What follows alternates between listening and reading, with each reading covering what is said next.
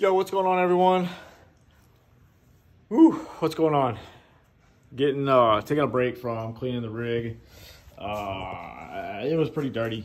I mean, it was just pretty dirty. So I'm cleaning it, detailing it, getting ready for a accessory install. But while I take a break, I've got a customer reel that came in, cleaned it, upgraded bearings, all that kind of stuff. He took it out, so it was squealing a little bit, probably a dry bearing. So I cleaned it up, flushed bearings. He might have just gotten something in it inadvertently, you know, who knows. But I've got it here. Got it. It's a Tatula SV81-1. He uses for casting, flipping, pitching, kind of jig fishing, all that kind of stuff.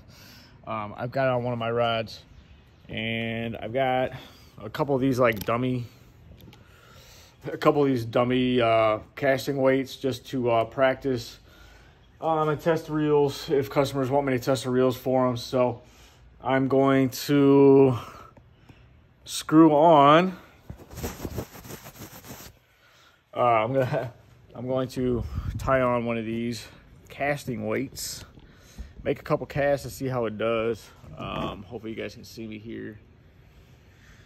Not too bad. It happens with reels sometimes, bearings, all that kind of stuff. So put this guy on, make some casts, see what he's talking about. Sometime, man, this thing is chewed up. All right. Ooh, bless me. Crazy amount of pollen out here.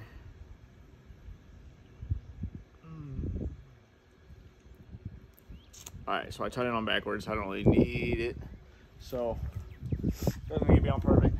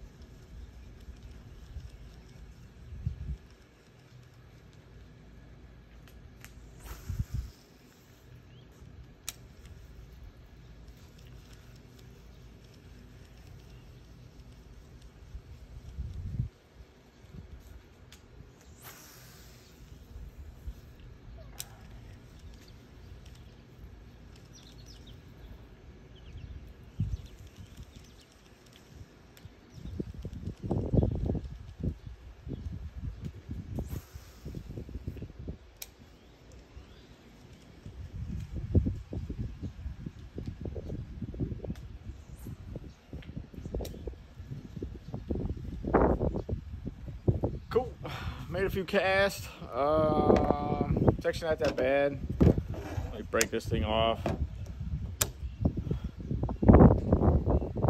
Typical thing is a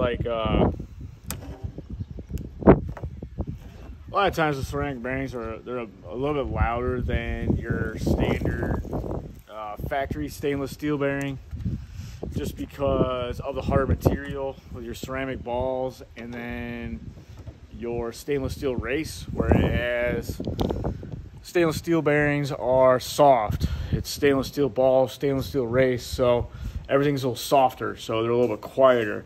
So when you put ceramics or ceramic hybrids or anything like that, they are typically louder when they cast or anything like that. So, you know, just going through the motions on those, but they seem to be fine, and I'm gonna just make sure everything's squared away in the reel. Other than that, let me grab my guys here.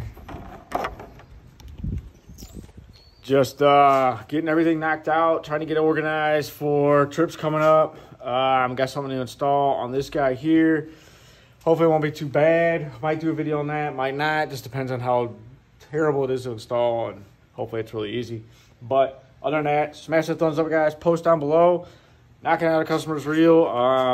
Also, I've got a bunch of the Omega stuff I'm working on. I got 130 baits that I'm paying for them. The Genesis TI spinner baits, Coleslaw, chartreuse shads, and shellcracker, and then all their raptures, the custom raptures, shellcracker, purple haze, hypergill, and black blue chartreuse. Those are the 4 custom colors that I do for them. So smash it up, post down below. Appreciate you guys. You guys have a good one, and we'll talk to you later.